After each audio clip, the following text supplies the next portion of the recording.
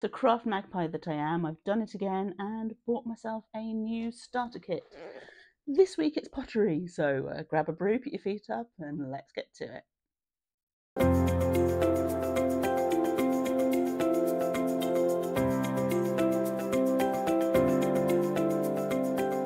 So we all know that I have a problem with collecting new crafts, like it's breathing. And this time it's air dry clay. There are at least a couple of brands that do these starter kits, and they'll aim for working with couples, so like a date night kit or a party kit or that kind of thing. This is the one that I've got. As I say, there are other brands available. I've bought this myself.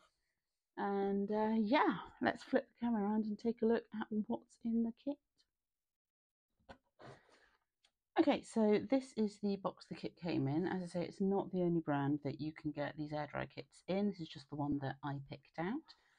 So inside, we start with a little quick start guide. I have to look through these already. So in here we've got some tips and we've got a selection of projects that you can try.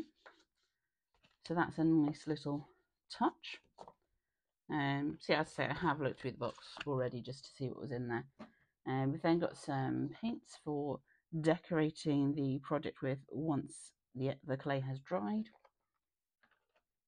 We have in this nice little cloth bag a set of tools. So we've got some wooden pottery tools for shaping and carving, and a little sponge as well, because you use water to help smooth clay out. And we have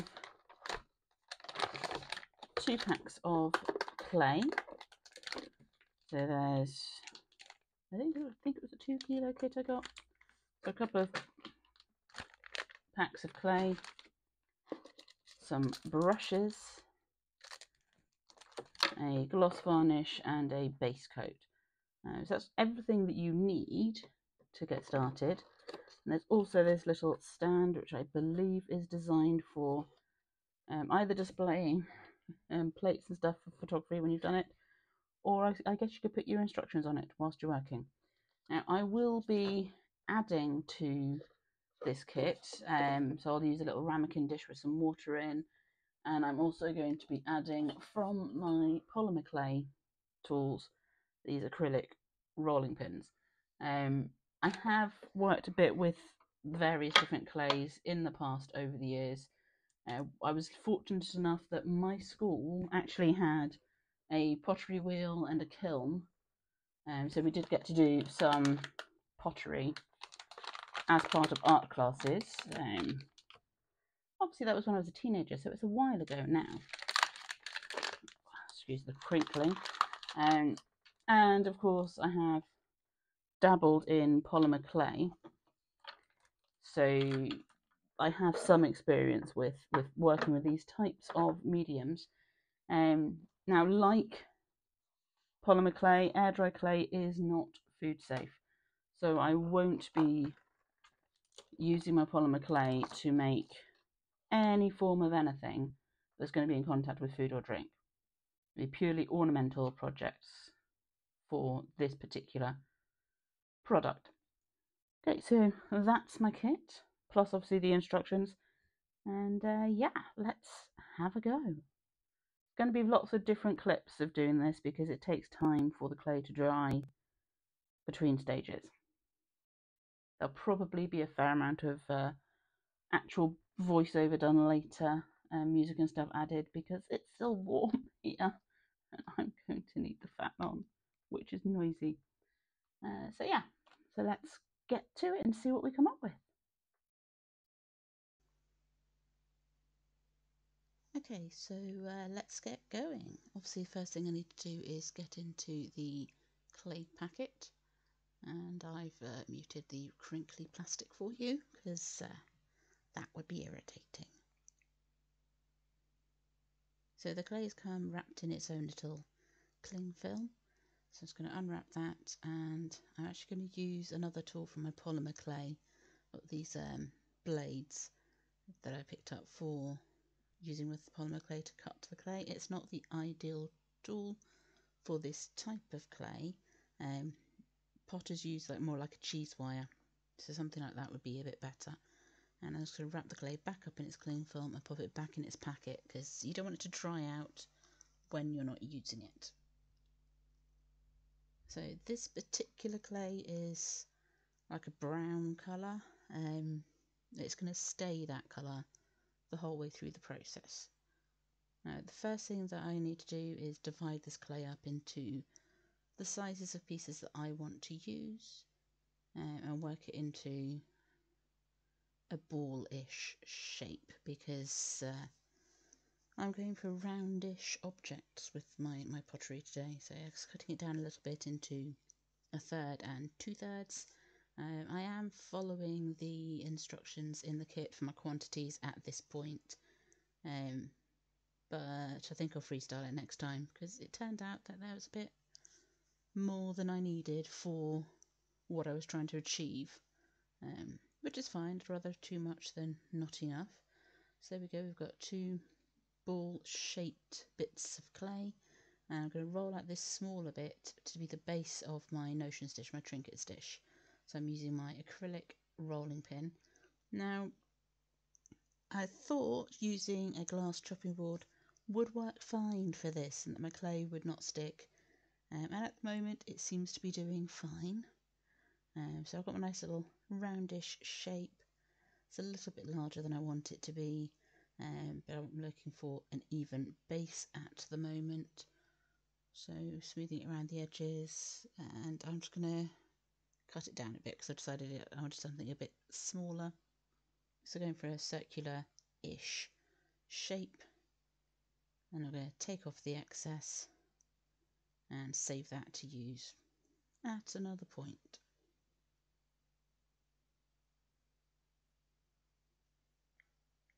So that's come off kind of okay. It's starting to stick a little bit on the glass board at this point though, which is why it's coming off in bits rather than all in one strip. And yep, the whole base has stuck to the board as I tried to move it. I've had to start over. Yay! You'd think I'd learn from this. Foreshadowing. So just going to tidy up some of that bit of clay that got stuck on the board. I'm going to roll it out again. Again, I'm rolling it out on the board, but I know that the early stages of rolling it out, it was fine, it wasn't sticking. So I'm rolling it out in lots of different directions, turning it frequently to keep it roundish in shape, like when you're rolling out pastry. If you roll it in different directions, you can keep it kind of roughly circular. So I'm just going to roll it on both sides, make sure it's quite smooth, or as smooth as I can get it with the rolling pin. And now I'm going to pop it onto a piece of paper to prevent it sticking again to the glass board. This is also going to mean that I can move it around a bit more easily, to get to all the different sides. So now she's using a little bit of water to give a nice smooth finish to that top of that disc of clay. So obviously the footage here is sped up for you. We're on double speed at the moment.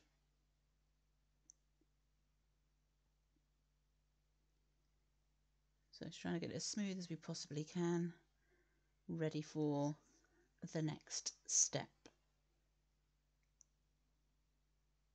This is essentially a hand building process. I could roll out another piece of clay and have straight sides added on, which would be a slab building. But what I'm actually going to do is use a coil. Now, I should have known, looking at the size of the clay before I even started, that was going to be way too much for what I was trying to achieve. As you can see, I've taken a bit off because I don't need most of that chunk of clay. I'm going to roll that into effectively a snake for my next step.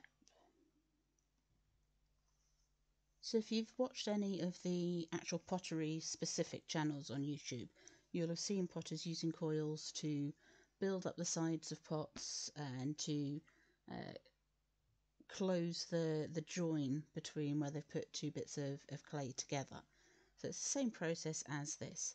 So just going to roll it out nice and thin, for my purposes, because I'm looking for a dish to put stitch markers on and needles on and that kind of thing whilst I'm working, I do want it really quite thin. So I've still got way too much clay out on my board at the moment, but yeah, it gives us plenty of room to work with. So we're trying to get the coil fairly even. I'm not worrying too much if it's not perfectly the same thickness the whole way through. I'm going for a kind of organic feel to what I'm making, but roughly even, so we're not too sort of out of balance at the end of the day. So yeah, just working it like you would have done with Play-Doh or plasticine or whatever you had as a kid growing up. It's very much the same sort of process. So just get that coil roughly even and to more than the length that I need. I'd rather cut it down than have to try and fill a gap.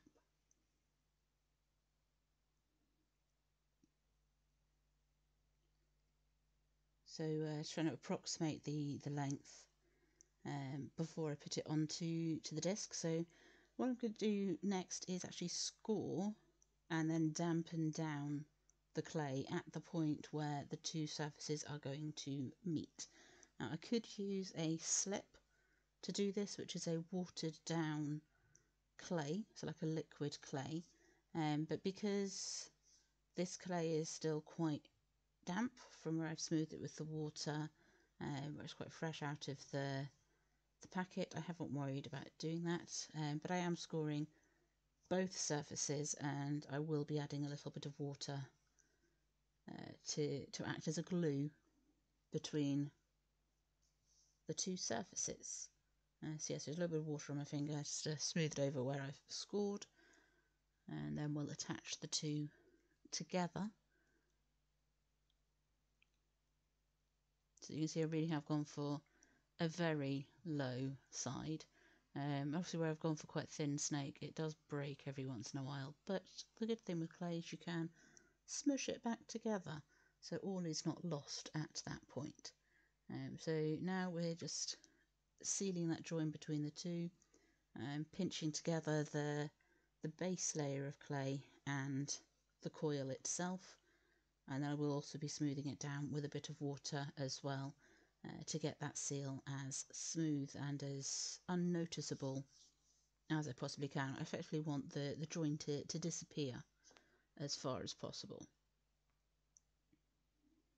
So there's a little bit of water on my fingers to achieve that. This is not a neat and tidy craft, it is quite messy.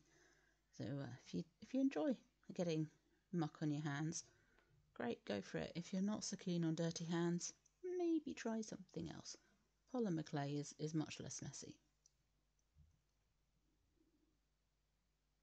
So you're using that paper to help me to access where I need to access to get that join as good as I can as I work my way around. Not the most professional of approaches, but it did the trick.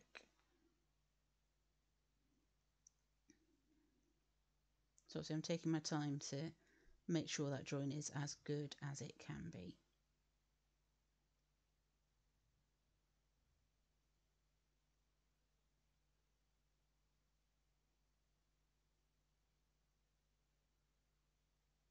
And then again using the sponge just to neaten up the edges and smooth things out. Okay, so once I'm happy with that join, not quite sure how I managed to change the camera angle there, given that I'm using both my hands, but okay. So once I'm happy with that join, I'll move that out the way and start working on the next piece of pottery. So I'm making two pieces today.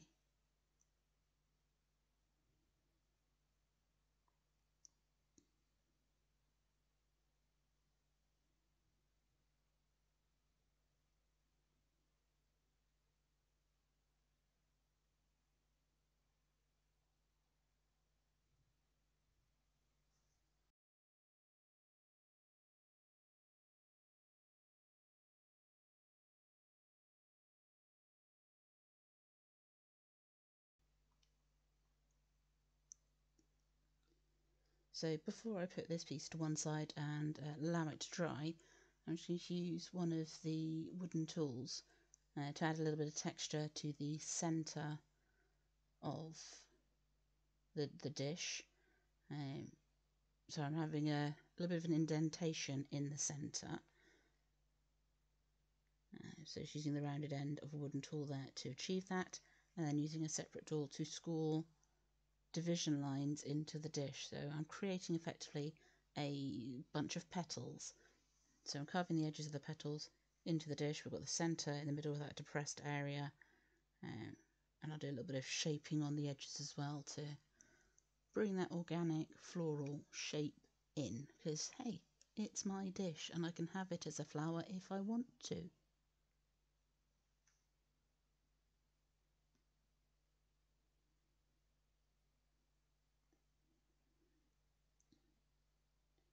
So yeah, just using the pointy end, roundish end of a tool to create little impressions between where my petals join.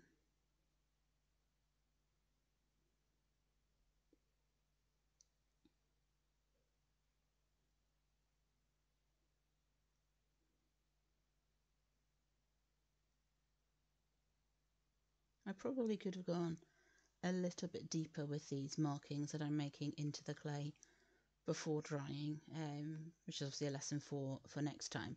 They do work, they've achieved the effect that I was after, and they are still in evidence once the clay is dried and painted. You'll see that a bit later on. But yeah, I think I probably could have got away with a bit more depth, a bit more contrast between the markings, the indentations, and where I haven't indented. So just sort of curling out the tops of those petals now with the end of the tool against my fingers. As I say, we're not going for a perfectly round shape, so I'm sort of leaning into the fact that it's not perfectly round with these little bits of shaping. I'm also not worried about making the petals equally sized.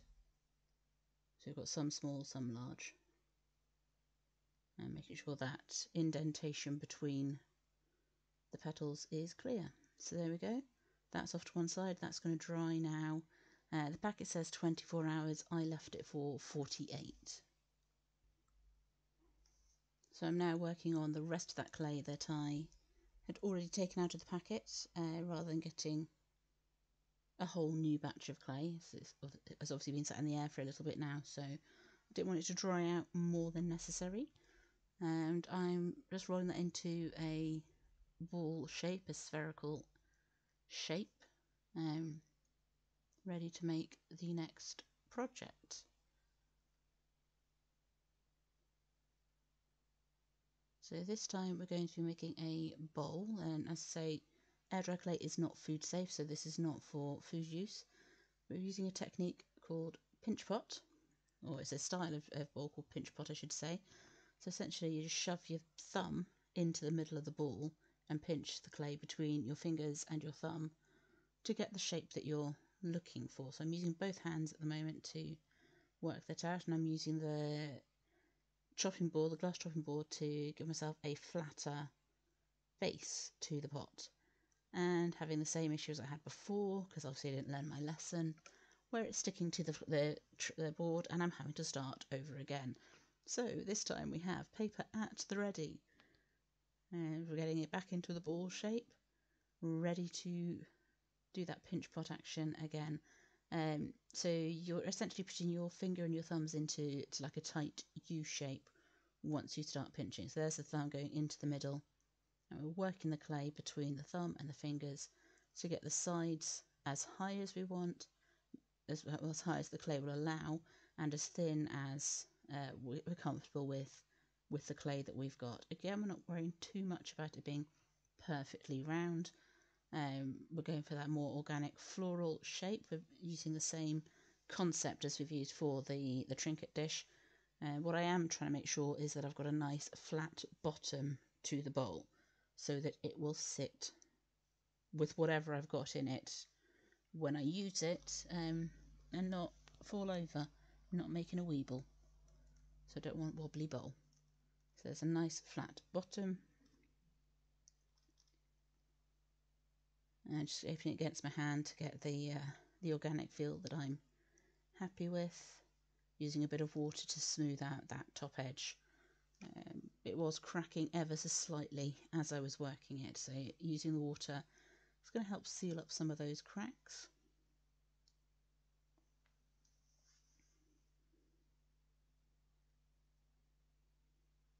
And again, I'm going to make a petal-ish shape into the side of these bowls once I'm happy with the smoothness of it.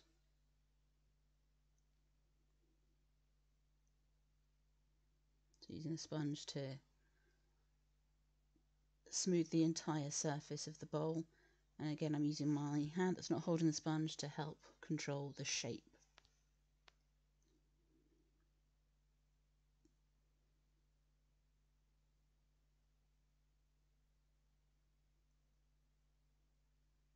Okay, so once I'm happy with the level of smoothness and the rough shape of the bowl, I'll be able to get into the finer details of creating the imagery that I'm trying to create out of the clay.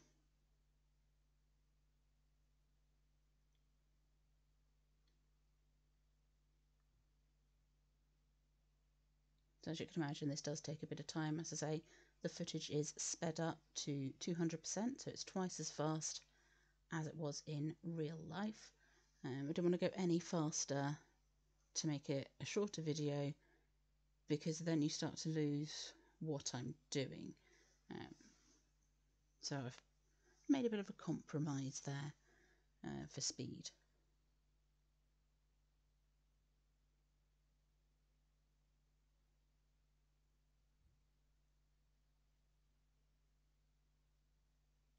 Okay, so now we're starting to create those petal shapes by pinching and kind of folding in the top of the bowl to create those shapes. Again, I'm not worrying too much about getting it perfectly even in terms of size, but I'm marking out the separation between the petals on the inside of the bowl and the centre of the flower as well, using those wooden tools, just as I did on the trinket dish.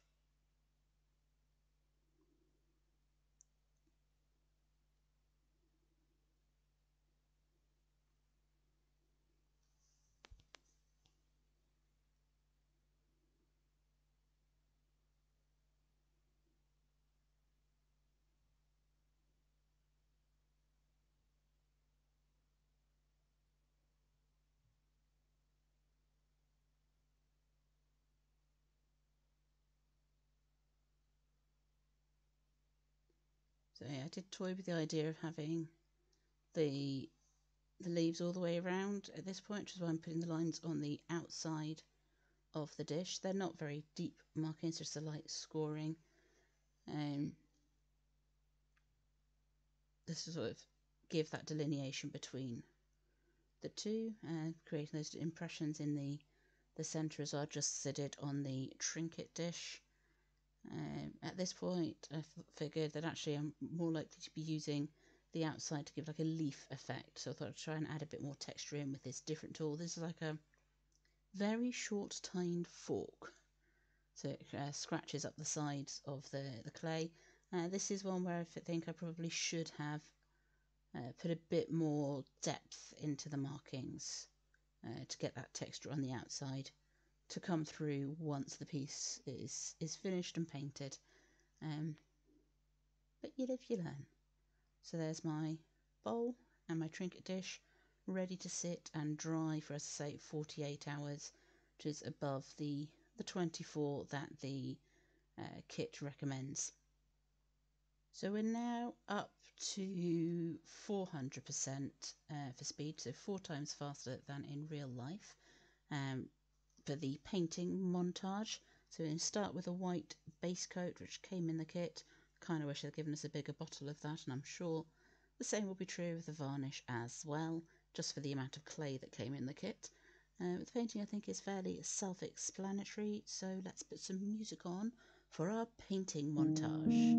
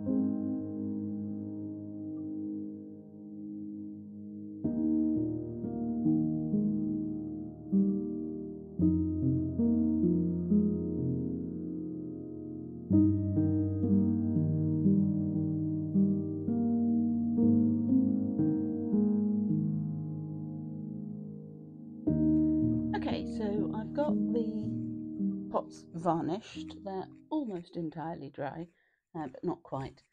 So the gloss varnish that was in the kit is essentially like a PVA glue. So it was very thick, quite hard to put on smoothly. So I was a little bit concerned that it was going to dry lumpy. It doesn't seem to have. There are patches where it's not as well covered and not as glossy as others. But yeah, it's fine. It's dried quite smooth, so that's going to do the job for my notions tray. The bowl, on the other hand, a couple of patches again that are a bit thin, a couple of patches that are still drying. Now, I had these drying on the glass board that I was working on. Figured that'll be fine. The varnish was just on the side, it wasn't on the bottom. However, when I moved this to take a look at it this morning, having left it to dry overnight, the base coat has peeled all the way off, stuck to the board. I mean, it's come straight off the board afterwards, but it's completely detached from the clay, which does give me some concerns about the integrity of the rest of the paint. It's done it a little bit, but not to anywhere near the same extent on the bottom of the notions tray. And it's actually starting to lift away on the side of that one. So, yeah, a little bit concerned about that. So you would have thought the base coat at least would have stayed adhered to the clay. So lesson learnt, next time I varnish them, lift them up rather than having them sitting on the board. I'm also going to be looking at other forms of varnish because that was not fun to put on. And I'm a little bit confused as to why the base coat has come off because, yeah, that shouldn't be happening, I wouldn't have thought. That should stay in place. It's there to prime the clay to take the paint. The rest of the paint is acrylic paint, so I imagine the base is also based on an acrylic paint. But yeah, I'm a little bit concerned that that's peeled off because it is underneath all of the paint on the rest of them.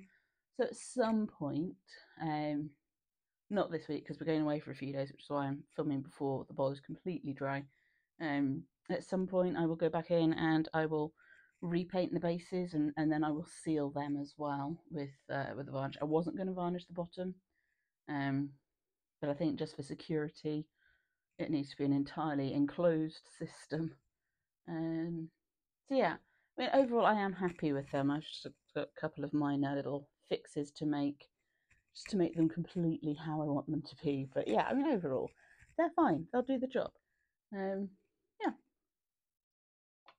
So that is air dry clay. There will be more at some point in the future. I will be looking for a better base coat because I mean there's not enough base coat anyway to do the rest of the clay, and a better varnish because again not enough varnish to do the rest of the clay.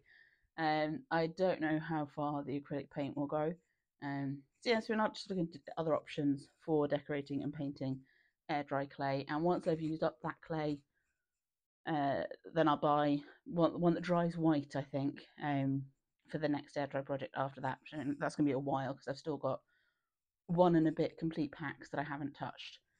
So I mean, overall, in terms of the experience, to have a go at air dry clay, the kit's fine. It's got instructions. It tells you how much clay to use for its instructions, and it does have everything in it that you need.